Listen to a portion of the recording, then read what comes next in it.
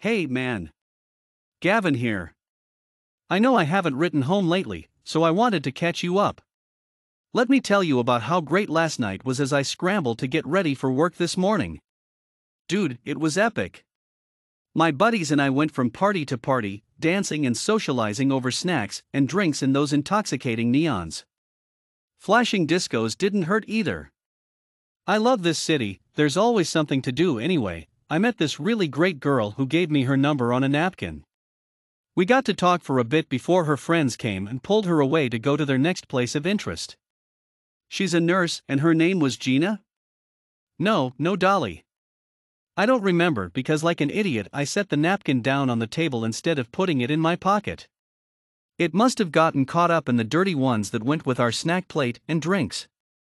I'm pretty sure the waitress threw it away. My dumb luck, I guess. So, the rest of the night, my buddies are trying to cheer me up. We did some more partying and late night socializing before I realized that I have to work tomorrow. I finally got the architect job I've been working so hard for, and I do not want to lose it. So, without further thought, I dismiss myself and take some ribbing from my friends about being a working stiff.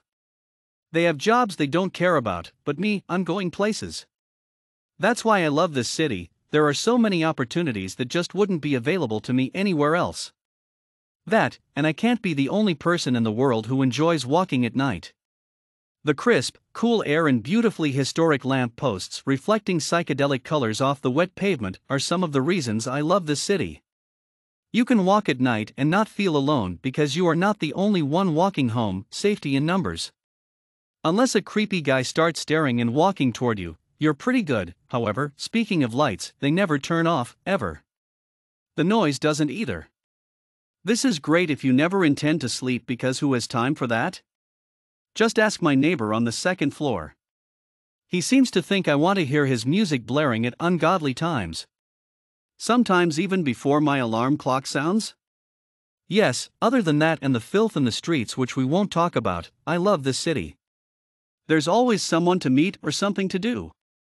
And a line to wait in. On my way to work, I pass by the dreaded grocery store where everyone waits in a long line for checkout. There are so many people it's nearly impossible to get in and get out like we want. In fact, I think that rule can be applied pretty much everywhere, especially restaurants. No matter where you go, it's almost an hour's wait. However, they have the best food anywhere. I tried the lobster sorbet yesterday down on Franklin Avenue. To die for. And by that, I mean the price too. My commute continues as I make it to the bus stop. I get on an overcrowded, smelly, and probably germ-infested bus with wall-to-wall people. Nothing annoys me more on a bus than the guy we've all seen leaning on the pole taking up enough space for 5 people. Who are they, the Queen of England? I mean, come on. I finally get off the bus and to walk a block away to the architectural building where I work. A block doesn't seem far unless you get behind some slow-walking tourists who want to take a picture every 200 feet. However, I understand, the city is beautiful. Especially at Christmas. Lights and garland everywhere, Christmas music and festiveness on every corner and even in between. The place looks like a postcard. And the snow. Oh. The snow clogs the roadways and is too cold for the street performers to play without getting their lips stuck to their instruments. I saw it once, not pretty.